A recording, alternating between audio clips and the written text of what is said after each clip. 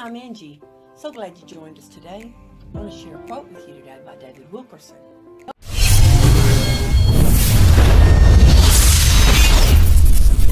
It goes like this. When God calls you to something, He's not always calling you to succeed. He's calling you to obey. The success of the calling is up to Him. Obedience is up to you.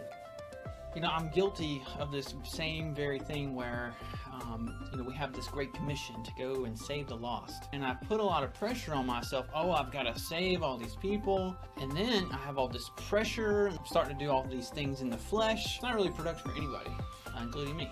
And then I went out and it wasn't very successful as far as people getting saved.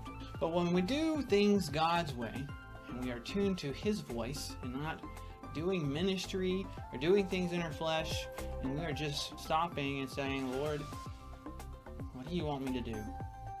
What do you want me to do with you? We'll find that when we are totally dependent on Him, that He typically brings results. And a lot of times what God's doing, we may not see those results immediately.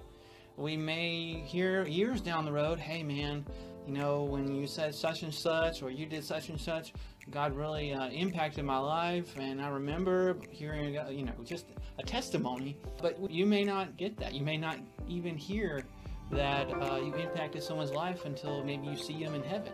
So obedience is the key here. When you hear God's voice, obey it. Delayed obedience is disobedience. I just want to say one more thing here. It's super important that was brought out to me. That's about obedience and dependency. One of the definitions of pride is being independent from God. So we have to really analyze our motives and what we're doing.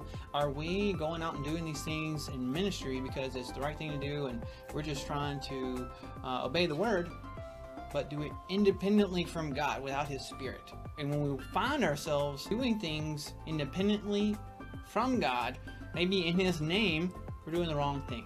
And we need to reel ourselves back, spend some time in prayer, and really hear from the Lord. Because He will share with you what to do. And when you're out and about, say Walmart, Best Buy, all the shopping places, and He may put someone in your path and say, I need you to go tell them something. And it's in that moment that obedience is super important, and that you rely on Him for the results. So make a decision of your will right now that you are going to simply obey, and that you're going to rely on Him for all the strength, the grace you need to do it. And Philippians 4:13 says, I can do all things through Christ who gives me strength. And the Bible also says that God is working in us to work and to do those things which give Him pleasure. So be encouraged and go out and share your bright light with obedience. This neighborhood's not normally noisy like this, is it? I just bind this devils in the name of Jesus, Father. I bind the devil right now, God, in Jesus' name. I speak peace in Jesus' name. And we put a lot of, and I have.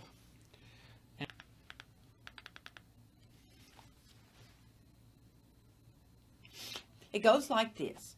You said it right after me. Okay.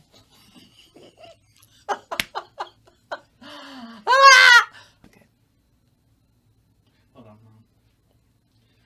Get the first sentence in your head. When God calls you something, He's not always it calling goes you like to this. succeed. Mom, do me a favor. I noticed in the last video, you're talking and you're clicking are close together, and so people are like, you can see you clicking through. Okay, go back. So just pause. Okay. Get your click done. Okay. And then continue. Okay. When God calls you... What I need you to do, Mom, is don't talk right after me. Okay. It says...